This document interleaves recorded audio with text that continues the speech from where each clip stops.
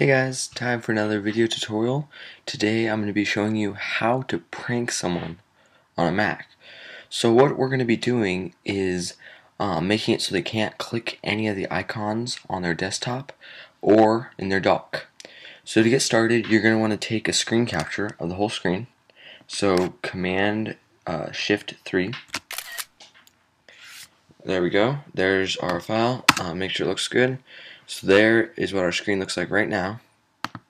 Actually, hang on. Let me do another one. There we go. Alright, the last one didn't have the right finder right there. Alright, so now what we're going to do is we're going to open up Macintosh HD. You're going to want to go to your documents or somewhere where you won't forget, and you're going to want to make a new folder, and let's name it Desktop Files.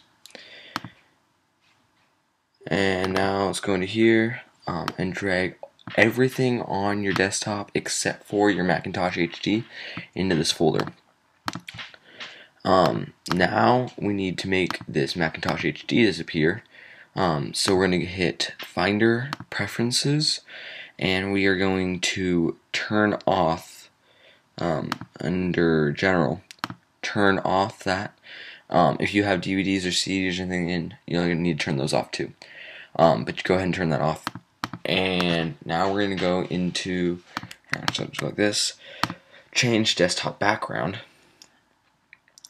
And we need to navigate to that folder. So let's go Documents, Desktop Files, and right there is that screenshot we want to use.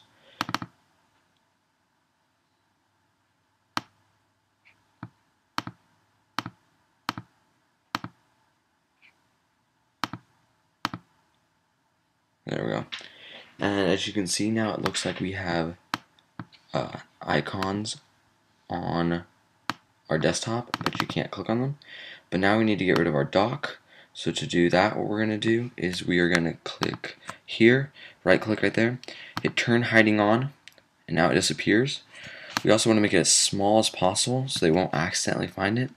And then we're going to move it to the side or to wherever they're not used to being. And as you can see, now the dock is hidden. They will try to click on their Macintosh HD, nothing will happen. They'll try to click on the dock, and nothing will open. This is a nice little prank you can do on your friends.